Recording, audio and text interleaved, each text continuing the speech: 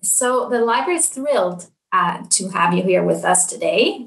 Thank you so much, Robert, for taking time to talk with me, and for Jillian, also at Simon & Schuster, for sending me an advanced reader's copy of the book and for making today's event possible. So to begin, I will share a condensed bio.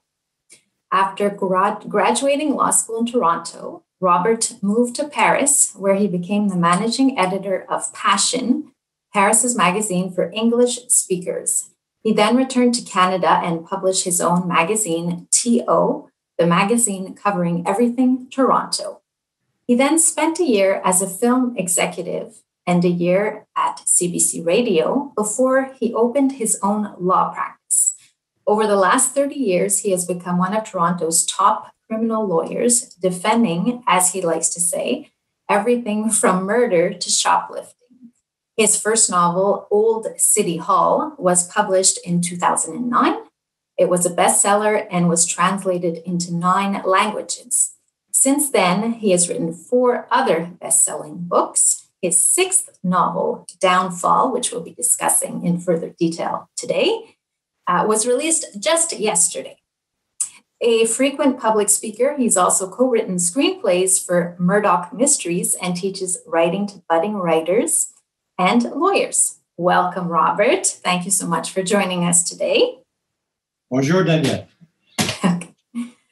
So just as many of the best-selling authors I've had on Zoom over the course of the past few months, you worked as an editor for a magazine. How did this experience fit in when it comes to your writing style? You know, that's a great question. And in the years when I was in the magazine business, we didn't really have computer editing. We had primitive computers. So you would lay out a story, say you'd sell a story that was 1,500 words, and last minute, publisher would say, we just sold an ad, you got to cut 150, 200 words out of that story in 20 minutes. So I learned very early on to cut, to really keep my writing as clean and precise as possible.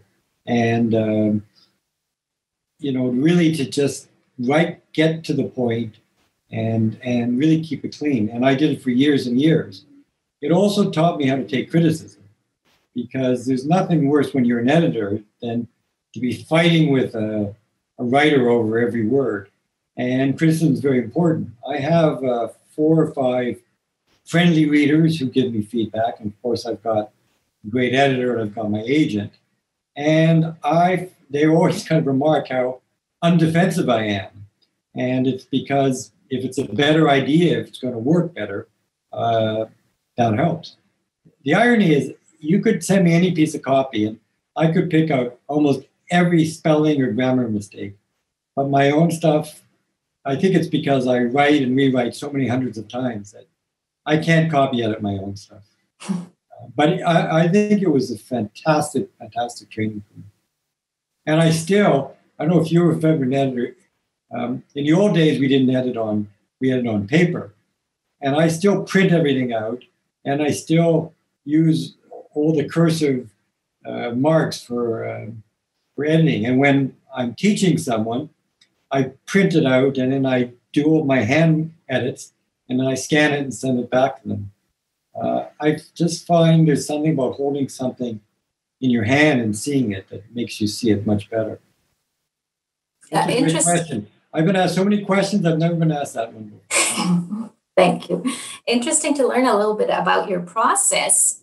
So another thing you are excellent at doing in your book is integrating your experience as a lawyer. So how do you go about integrating your sort of other work life as a lawyer into your career as a writer? Well, I have a kind of cliche thing I say now that being a lawyer has made me a better writer and being a writer has made me a better lawyer. And unlike most criminal lawyers who are just very verbal, I actually settle most of my cases. I'm just in the middle of correspondence right now with the Crown Attorney. I really gain to know my client, really thinking through the whole case, what we call peeling back the onion, and really putting together really lengthy proposals how to settle cases. I settle about 99% of my cases. And I do that by writing and thinking of what the real story is. And in many ways, that's what writing about a character is. You have to kind of figure out who the character is, what his or her public life is, private life, secret life, what their own goals are, what their desires are, what their needs are. And, you know, every book is a journey. And you want every character to go on a journey of discovery, both external and internal. For example, I'll give you a quick example. I know you're very glad you read the book. There's a young reporter in the book named Alison Green. And she's a young reporter. It's a long story if you haven't read the books, but she was born in England, and she found out she had this father named Barry Green. Her mother's died, so she comes to Toronto, and then she finds out she has a grandfather who's a Holocaust survivor. So she's not only pursuing the story about homelessness, and there's a killer who's killing homeless women, and she's becoming politicized about the poverty in Toronto, but she's also going on her own internal journey to try and figure out who she is and her relationship with her grandfather and her father. So and in many ways, when I'm dealing with my clients, it's the same kind of thing. They have to kind of, you know, there's a famous writer named Kubler-Ross who wrote this book called On Death and Dying, with the 6 stages of dying. It's about people who are facing mortality. They go through shock, anger, denial, bargaining, depression, acceptance. And in many ways, that's what my clients go through once they realize the situation they're in. But in many ways, that's what you want a character to go through. So by the end of the novel, you want the character to discover something about themselves. Yes. She discovered her red shoes, right? Definitely, there is an arc with Alison where she definitely grows throughout the course of the novel. Mm-hmm. So before we get too much more into the novel itself and the characters, first I'll say congratulations on a riveting, fast-paced, page-turning book that addresses timely social issues. And I understand the book is rising very quickly to number 1 in the charts, so congratulations on that. Thank you. So I'm going to share, for those who haven't gotten a chance to read, I guess pretty much everyone who's listening in has not had the opportunity just yet to read Robert's latest book, Downfall. So here is a very short synopsis. In this gripping and topical thriller, detectives dig deep into the dark side of Toronto when a serial killer targets homeless people who are camped out near one of the city's most exclusive enclaves. What follows is a cold and crucial hard look at the shameful disparity between rich and poor, the homelessness crisis, and the systematic fallings on the part of the government and the police to provide adequate care for some of the most vulnerable and underserved people in our society. So, Robert, could you tell us a little bit more about why this topic?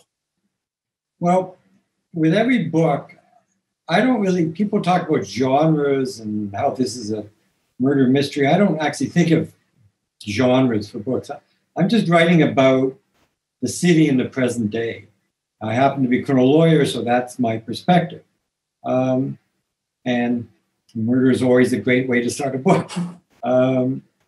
But each book that I've written is about something that's going on in the city. I wrote a book called Stray Bullets, which was about, we've had this real acceleration of gun violence in the city that 30 years ago when I was practicing, I never saw that. And then I had a book called Stranglehold, which is about an out-of-control mayor. You may have heard about our previous mayor in Toronto. The last book, called Heart of the City, it's all about the condo building craze. And Danielle, you said you don't know Toronto very well, but if you come here, you'll see more building cranes than anywhere in the world, except I believe Dubai. So this book, and I think what readers don't understand is, I didn't write the book yesterday. It was about two and a half years ago that I thought of this idea. So what I try to do is stand back and look at what's really going on in the city. not the daily news, but what's really happening. And in Toronto, I grew up in the city, and it was a very middle-class city. I never saw poverty.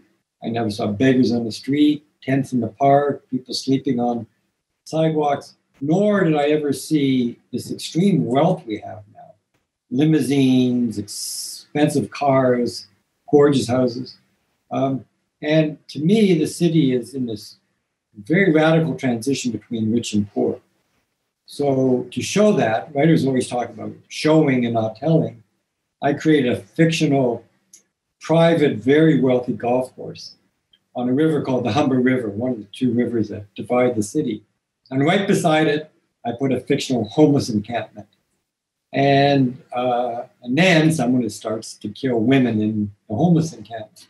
But to me, I really want to highlight in a very, very stark and dramatic way the contrast between ultra-rich and ultra-poor in the city.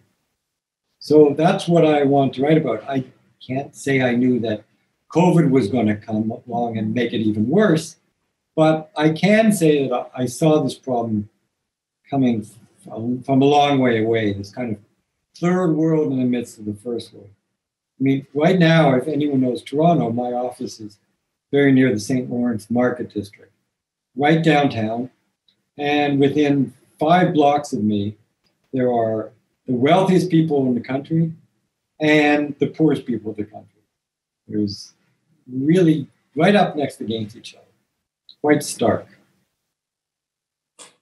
So one of the issues that does come up throughout the book, and I think throughout all of Canada, even Montreal now, is, as you discussed, the disparity between the rich and the poor and the gentrification of neighborhoods that had begun as middle-class neighborhoods. Can you tell us a little bit more about that and your perspective in what's going on in Toronto?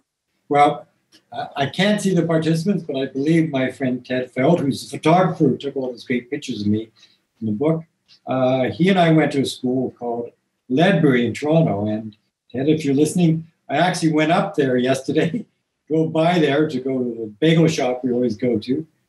I mean, with COVID, you have to try to find something to do.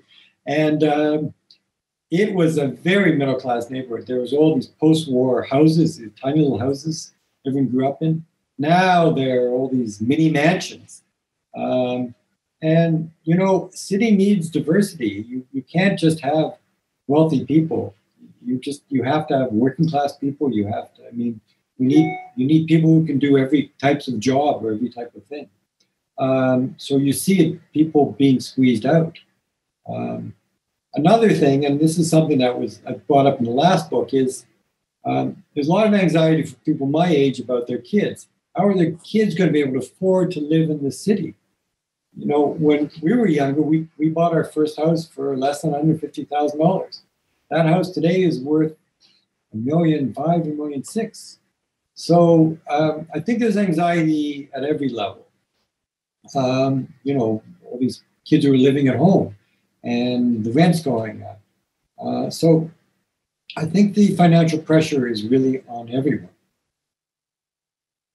Yeah, we have that, perhaps not to the same extent as you do in Toronto or in Vancouver, but we also, it's becoming less and less affordable to be able to buy within the city.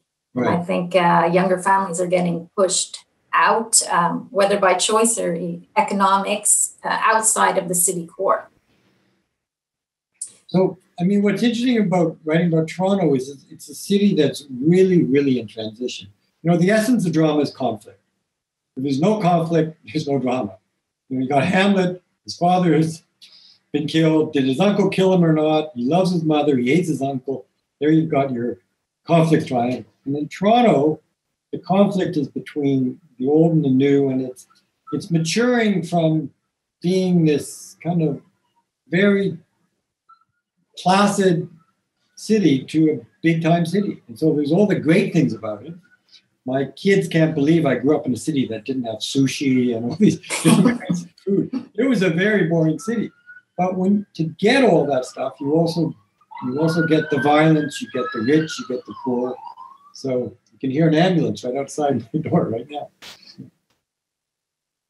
So we spoke a little bit, definitely, about how Toronto is almost a character in and of itself throughout your novel, and it has a very important place in your writing. But another thing to me that stood out is the details. It's been said that the devil is in the details. So can you tell us how important it is to you to get the details right? And the details are everything. I mean, I'm meticulous to the point of being obsessive. And I think you have to be. I'll give you a very, very simple example. There's a scene where Allison goes to a drop-in center, a women's homeless shelter. And one of the things in the scene is a sign that's on the door. And it's kind of a nasty sign. It says, it warns the women that violence will not be tolerated. And I made sure that it was written exactly right. And the copy editor tried to change the copy because the writing wasn't quite grammatically correct. I said, no, it has to be right. But one of the lines, as she's thinking about going in, is there's this young doctor who she's met, who she's kind of interested in. He's very dynamic. And he says to her, she's trying to get a woman to go on camera to do a TV story. And she says, women are much more reluctant than men to talk about themselves, homeless women. Now, I wouldn't have known that. So I went to two people. I went to a client of mine named James, who I've known for 30 years. I've known him since he was 12 years old. He's been homeless. He's slept under bridges. I've supported him. He's been part of my life. I've been part of his life forever. He's very, very smart. I had him read the section and say, does that work? And then I have a friend named Carol, who was in my podcast the other night. She read it and she said to me, women are much more reluctant than men to go on camera. So that line's in there. And that, to me, I think the readers know if you're making it up or if it's real. So I really appreciate that comment because I love getting all the details right. And even though it's fiction, within the fiction about Toronto, everything I say, I talk about a Portuguese cafe at 5 a.m. Well, I've gone there many times at 5 a.m. And the names on the back of the jerseys or the coats of the workers, those are the exact details. Generally, I mean, if you're a writer out there, I'll go to a place, for example, like that cafe. I'll write 10, maybe 5-10 pages of notes. And in the book, you'll get 2 or 3. It's like Hemingway said, 100% and you only show the reader 5%, but you distill it down to the real core point, which ironically is what you do also as a lawyer. You really want to get to the key points. Thank you, Robert. So you spoke about the importance of getting the details right, having visited some of the shelters. I'm sure you consulted with people who are responsible for forensics investigations and for autopsies, right, to the police force. But you also just talked about how daily observations is an important part of your writing. So to what extent, how much time would you spend just observing the city to get all the insights for your writing? That's a great question. My biggest research is walking. It might sound foolish, but just walking, thinking, looking at the city, getting a sense of it. In one of the books, I had a scene in a graveyard. I went to about 15 graveyards till I found the one that really worked. A story has to live in your head. And you have to, I don't quite know how it happens, but somehow you have to just get the whole feel for it. And that's part of the real joy of it. It's kind of, you create this fictional world that becomes real to you, and then hopefully it becomes real to the reader. So we'll talk a little bit about the book itself. Sure. So there are many interesting characters in your novel, including the 3 amigas, Melissa, Lydia, and Nancy, Mr. Hodgson, Ari Green and his daughter, Allison, Dr. Burns, So can you tell us a little bit about how you came up with all this variety of colorful and very different characters? Well, I guess you can see behind me, this is my sixth book. And so most of these characters are continuing characters. Some of them have showed up in later books. I killed off one of my main characters at the end of book 4. Readers were very mad at me, but that's part of doing the series. Let's talk about the three amigas. The three amigas are 3 women who met at law school. And in Toronto, we have something called articling, where you work at a law firm. And they were 3 women among a group of 15. So they really bonded together. And the main character, and I was thinking today, most of the main characters in this book are women, actually, is Nancy Parrish. Now, she's a continuing character in the series, and readers of the series know her. She's a very, very talented woman, kind of in her mid-30s, late 30s, single. She's kind of struggling with some of those issues, but and she does have a predilection for younger men, which people know about from the series. But more importantly, she's met these 2 people, these 2 other women. And Danielle, I bet you in your own life have seen this. When you look at the friends you grew up with, and then one day you turn around and you see one's become huge success, but the other, someone else has fallen off. And their life is just fallen apart. And you may have tried to help them, but in the end, we can only help people so much. And so that's what happens with Nancy. Not to give anything away, but I think that's something people can really identify with. That you all seem to start at the same point, and yet one person goes up and one person has a downfall. And without giving too much away, one person becomes very successful and the other one becomes homeless. And then the successful one marries the homeless one's ex-husband. So drama happens in 3s. And so that's a triangle where you can see there's lots and lots of conflict. And I very intentionally put Nancy Parrish, who's really the character I want the readers to follow, in the middle. Because I want you to think, what would you do? At one point, she goes to this very, very wealthy party and she feels kind of out of place because that's not really her life. On the other hand, she tries to help her other friend, and sometimes you try to help people and it backfires, So I thought that relationship was really, really, really important. And again, she's going on 2 journeys. She's going on the external journey of trying to figure out what happened, and her own her own internal journey about how she's going to grow in this whole situation. I love writing about the characters. In fact, I'll tell you a secret, don't tell anyone. The murder and the mystery, it's really just an excuse to write about the characters. When I wrote the first book, Old City Hall, that was in 2009. And Shaftesbury Film, the people who do Murdoch Mysteries and a number, they bought the rights to the book. And they said, oh, this would be great, like a murder a week. Most TV back then was like Law and Order, 1 case a week. And I said to them, I have to tell you, my books are way too complicated for that. You need to do them over 5 or 6 hours. And they said, oh, no one does movie of the week anymore. That was 2009, before Netflix, right?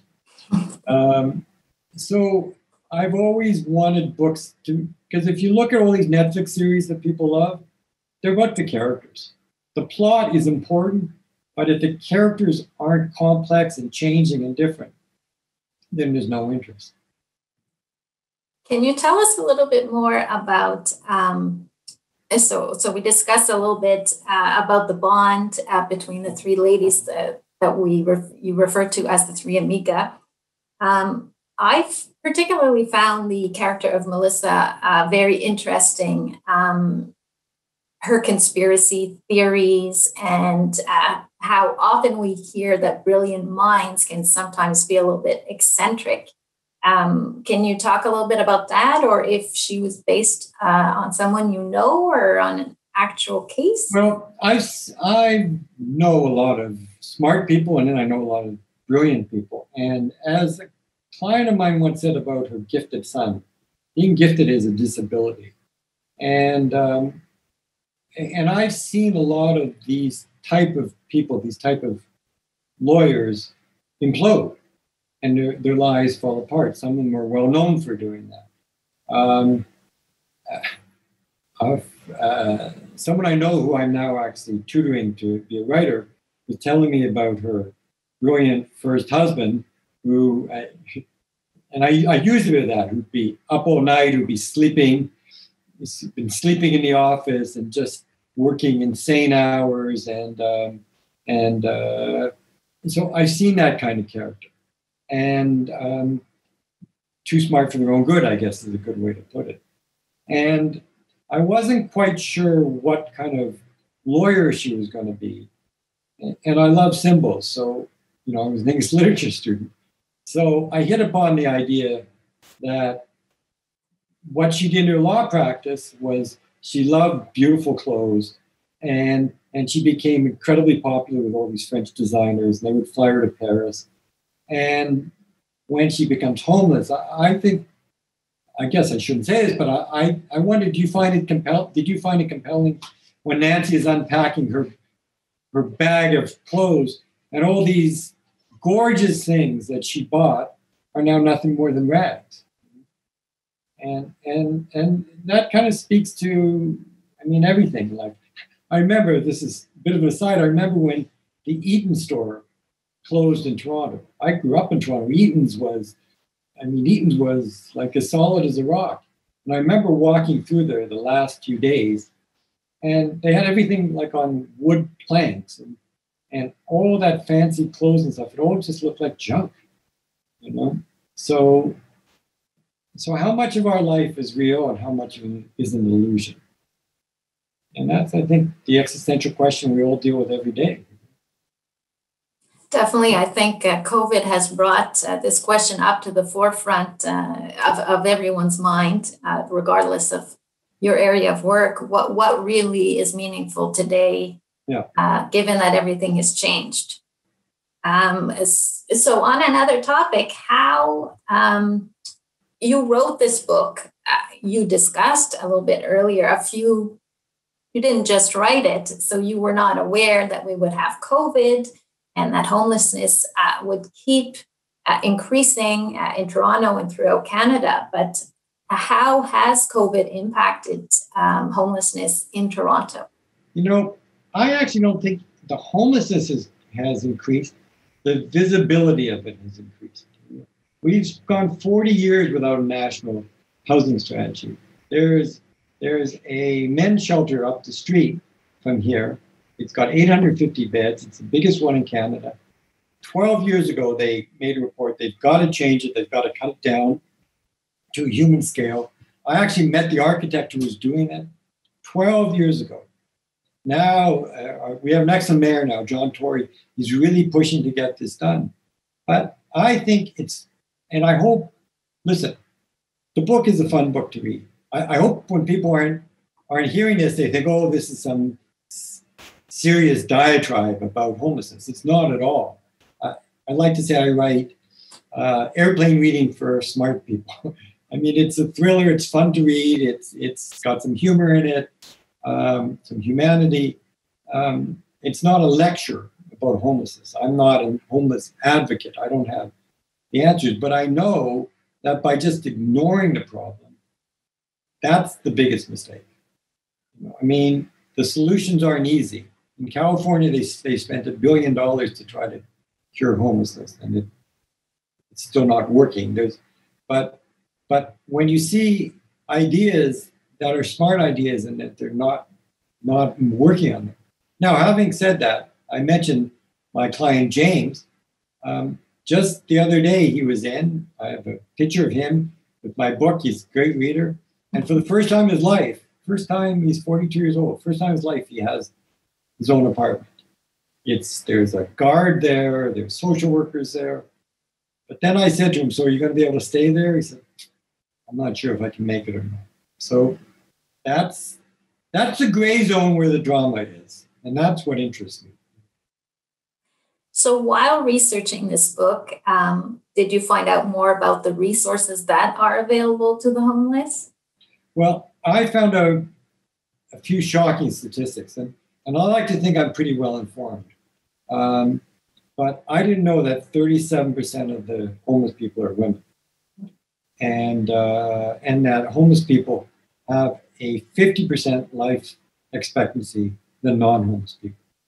So we have within our society, one of the richest countries in the world, we're allowing 10,000 people a year to die 40 years old. And whatever your politics, whatever you think, you can't think that that's a good idea.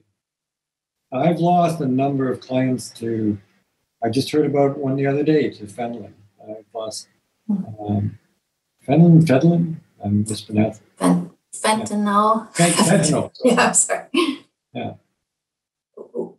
We had Daniel Kalla now quite a few months back, but he heads up a major hospital downtown Vancouver. So we got to speaking a little bit about the opioid crisis, because at the time he and I spoke, that was COVID was present in Vancouver, but hadn't reached the scale it has now. And the opioid crisis was something he was seeing more and more.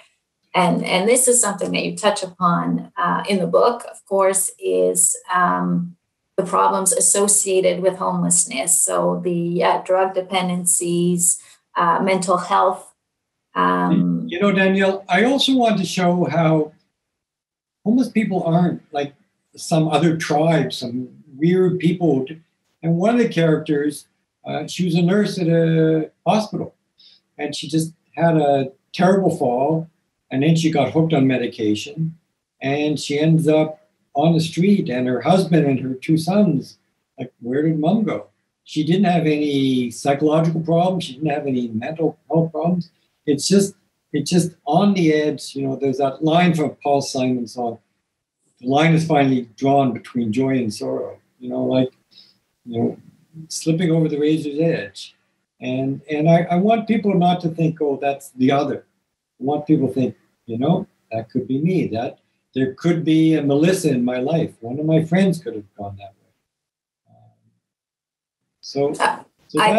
I think you did that very efficiently, because it was easy to tell how one mistake or one mishap could have really turned a person's life upside down. And then not only what happened to that person, but that person's extended family and this kind of social waves that makes from that one person.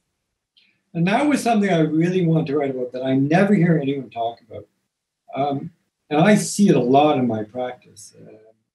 I've had clients who steal their kids' money to go out and buy drugs. I've had clients who didn't show up at their kids' birthday parties because they were sleeping on the street. And I see the people who are abandoned by the homelessness. So a lot of the book is, I've seen grandparents who have to raise their grandkids because their daughters or sons are out on the street. I've seen very resentful siblings of formerly very wealthy, successful people who've just gone to the street. So no one ever talks about the people who get left behind, the families who lose a mother or father or brother. And I see it all the time. And I think that's a really important part of the story. Having said that, it sounds so serious. I mean, I hope you laughed at some points. I hope you enjoyed it. Definitely, there were a few laughs, and I enjoyed the drama. So one of the characters I personally enjoyed a lot, even though he was not one of the main characters, was Allison's grandfather. Can you tell us a little bit more about that character? Yeah, it's very interesting you said that, because in many ways, in all the books, he's got the most response. So the story is his name is Yitzhak Green. He was born in Poland, and he was born in a small town in Poland, which had 4,000 people, 4,000 Poles.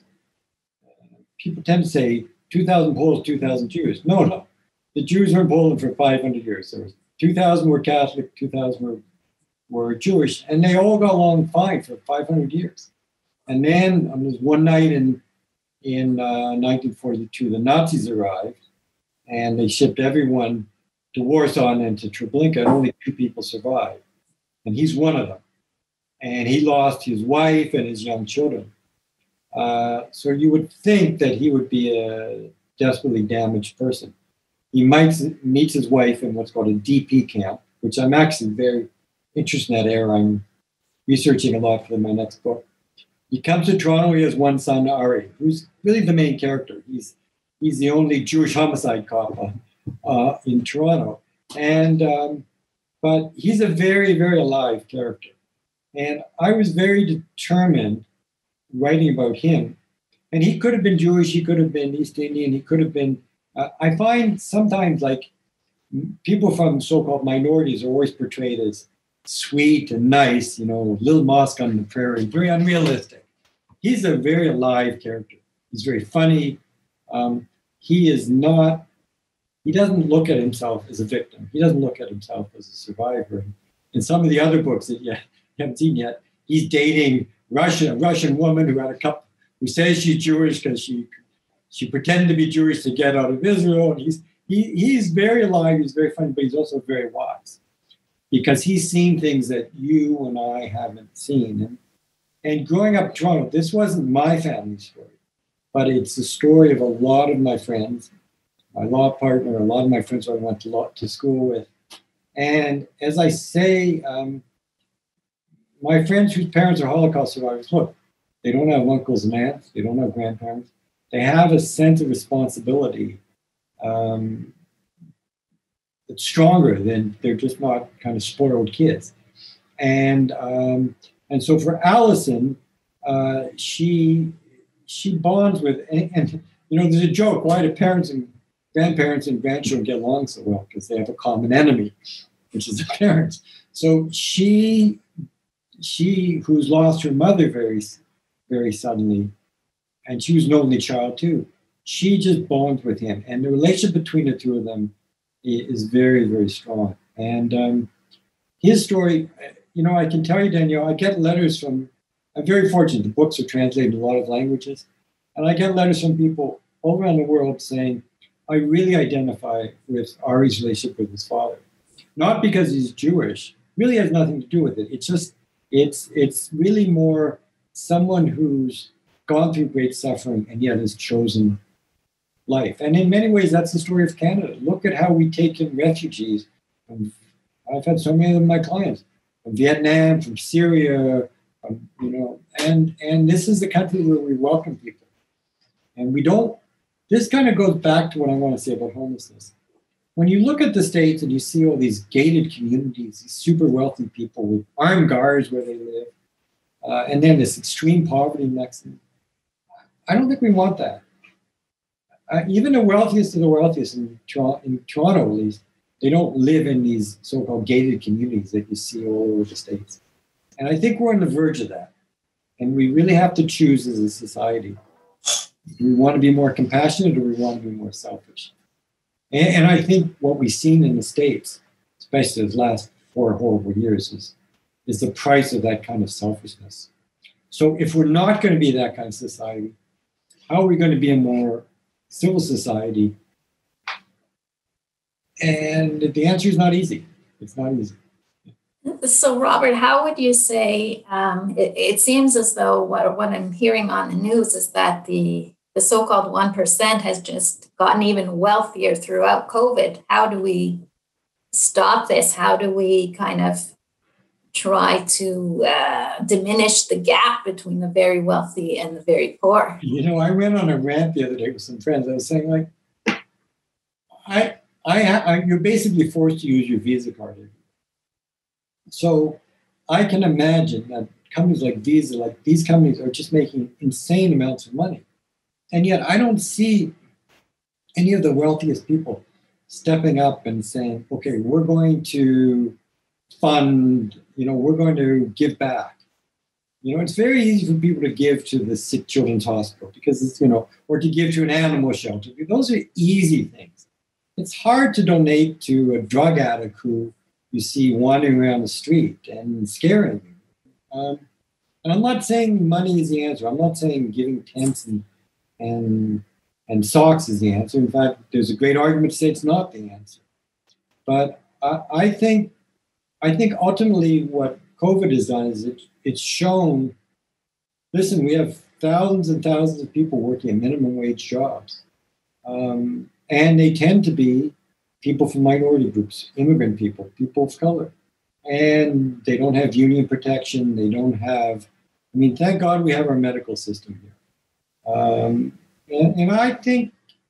I also think COVID has taught Canadians how different we are from the Americans. And you know, when I grew up in Toronto, we were really wannabe Americans. Toronto was so boring. I wanted to live in New York or Paris or London. I was just talking to my son last night. I said, why would you want to leave Toronto? Toronto's so great. And I think people feel like that about Montreal, Vancouver, Calgary. So I think it's brought a nascent sense of pride that we have. But we shouldn't fool ourselves. We have a lot of work to do. Yes, not too long ago, right here in Montreal, we had a tent city. It grew and it grew in the east end of the city until it kind of came to a bit of a crisis in December because there was a fire there and people were forced to leave. Mm-hmm. Is that happening in Toronto? Do you have sort of a tent city out there in a specific neighborhood? Yes, in fact, where I live, I look out on Toronto, and I'm not happy about it, and I don't think it's a good thing. And unfortunately, it's in the poorest neighborhoods that you see the parks taken over by these tent cities. So if you think about it, poor people don't have cottages to go to. They don't have rich friends with backyards. Now with COVID, they're stuck in a little place. This park near me, the kids couldn't go to the playground. The gardeners couldn't do their gardens. And even to this day, it's basically empty. And if you go a little bit further north, you see everyone out in the parks at night. So clearly that's not the answer. I have some ideas. I mean, we're getting pretty deep into this, but the only country that really seems to have a solution is Finland, where they've got this huge commitment to housing and working with people who are homeless.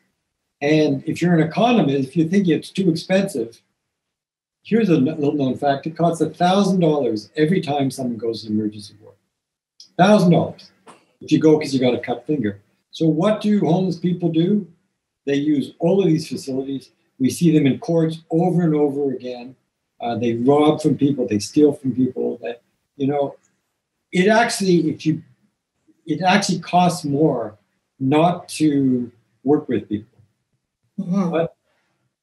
So in the book, you do discuss what is the real cost of homelessness. Definitely it comes up in here. So I encourage all of you listening to read Robert's book, which we will have shortly at the library. I'm sure. I know it's been ordered. Robert, we talked extensively about this book.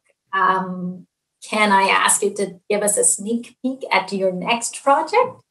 Well, what people don't realize is the funny thing is that my brain is really like, this book is finished for me because I finished it a few months ago and I'm deep into the next book, which I want to get out a year from now. I hope we're talking again. All I can say, and I'm just going to give a little hint to people who know my books.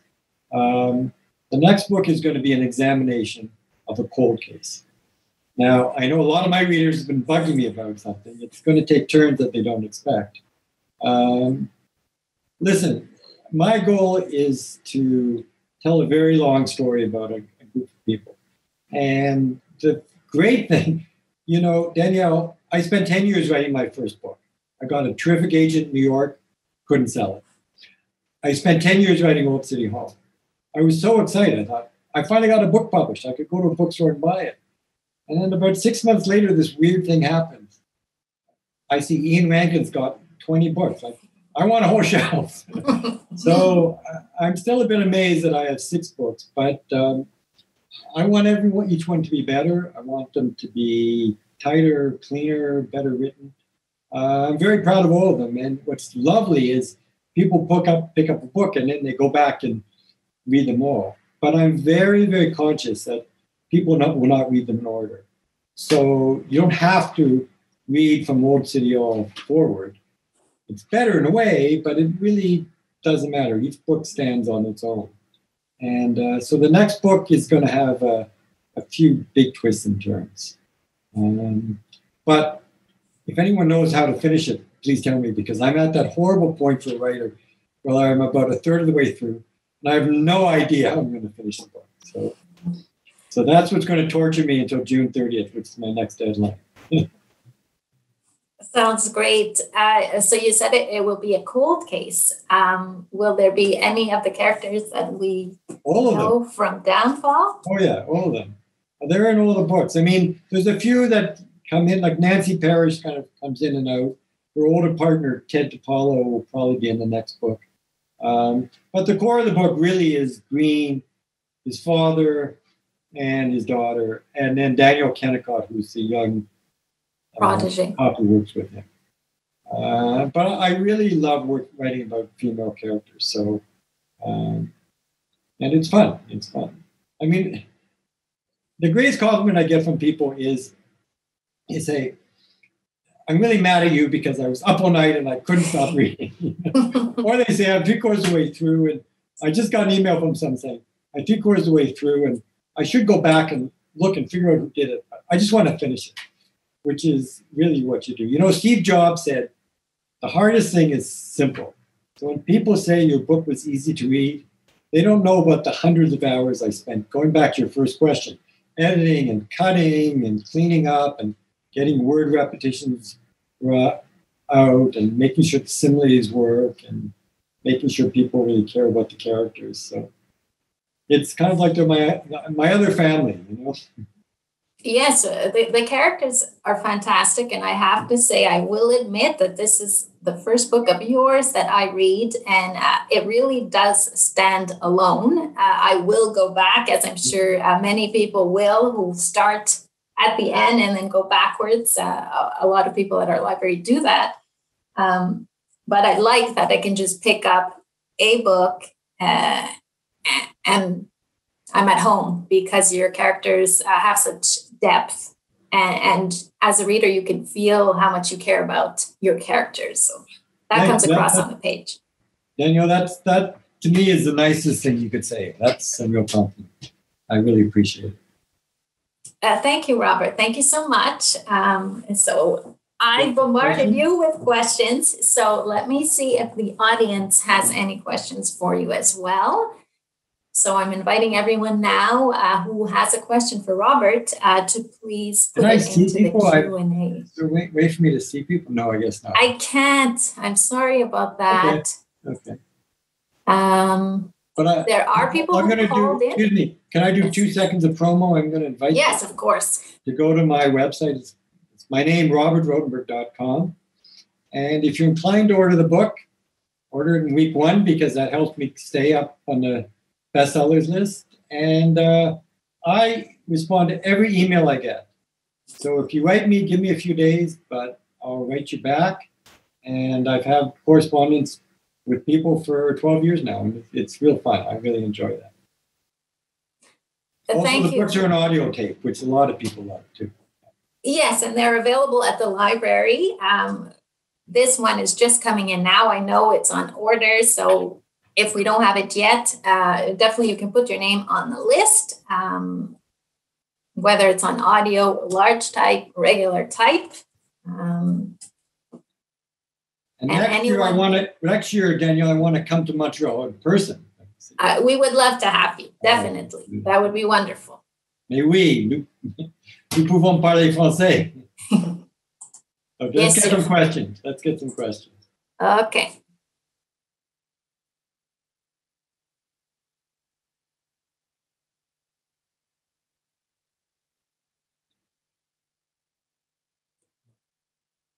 Okay, so people are not too talkative just yet, Robert. I'm not going to bite. You can tell them I won't bite. Maybe we touched upon this briefly, but one of the things I was told by Jillian at Simon & Schuster that you were a pro at discussing was to discuss the common misconceptions about the homelessness crisis and how your book aims to address them. Well, I think the main thing is I think the job of a writer isn't to pontificate. It's more just to kind of try and shine a light on something. Famous example of this is in turn of the century, in the 1900s in the United States, the meatpacking companies in Chicago were disgusting. And there was a writer named Upton St. Clair. He wrote a book all about the workers in the meatpacking plants. And out of that book came all the Food and Drug Administration. So when people say fiction isn't real, there's a line I love which says that fiction has an advantage over nonfiction because we can tell the truth. So you're going to think, that sounds ridiculous. But if you want to know what it was like to live in London, England during the industrial era, you'd read Dickens. If you want to know what it was like during the Dust Bowl in California, you'd read Steinbeck. So that's what I'm just trying to do. I'm just trying to write about the city as it is right now. And I'm not pontificating, I'm not saying these are the solutions, but that's what's engaging. And I think the great thing about crime writers is you read an Ian Rankin book, you feel like you've been in Edinburgh. You read a Donna Leon book, you feel like you've been in Venice. You read an Andrea Camilleri book, you feel like you've been in Sicily. And I feel like I've traveled all these places that I've never been. Well, I was in Venice once, but just by the books, because as you said, the city is a character. You know what? I think authors reading from their books is kind of boring, but if we have a few minutes, I'd be very happy to read the opening paragraph. Yes, please do. I teach writing to a lot of people, and I always say, well, what do you need to establish at the opening of a book, a play, a movie, a song? You have to establish a lot of things very, very quickly. You have to establish a character. And characters are often made up by the people in their family. You have to establish setting. You have to establish mood. You have to establish some action. Something has to happen. And most of all, you have to care. So when I do readings, I never read a lot of my book, but I often just read the first paragraph of a book. And then I say to people, are you in or you're out? So to the people who are listening, I'm going to read the first paragraph, chapter 1 of Downfall. Because the subways in Toronto didn't run early enough, Jember Rochon had no choice but to ride his bicycle to work. His wife, Babita, was not pleased. In Canada, it is dark in November, and you don't even have light, she'd said when he was getting dressed to leave. She was right, of course, but what else could he do? They needed to buy diapers for the twins, and the rent on their one-bedroom apartment was due in a week.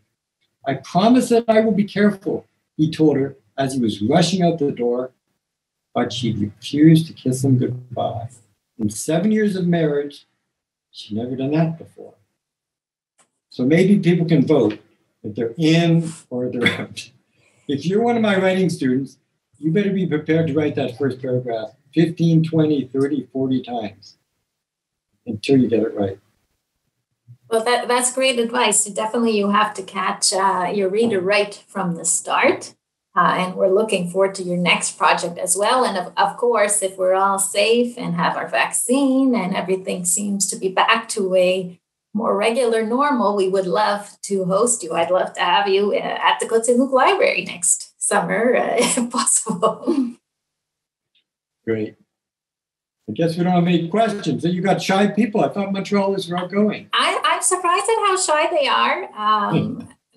Perhaps it's because of the topic or just because they haven't gotten to read it yet. But I'm sure after this interview, they will want to read it. Thank you so much, Robert, for taking time out of your day and your very busy schedule for talking about your latest book. Thank you. Thank you, Danielle. It's been a real pleasure.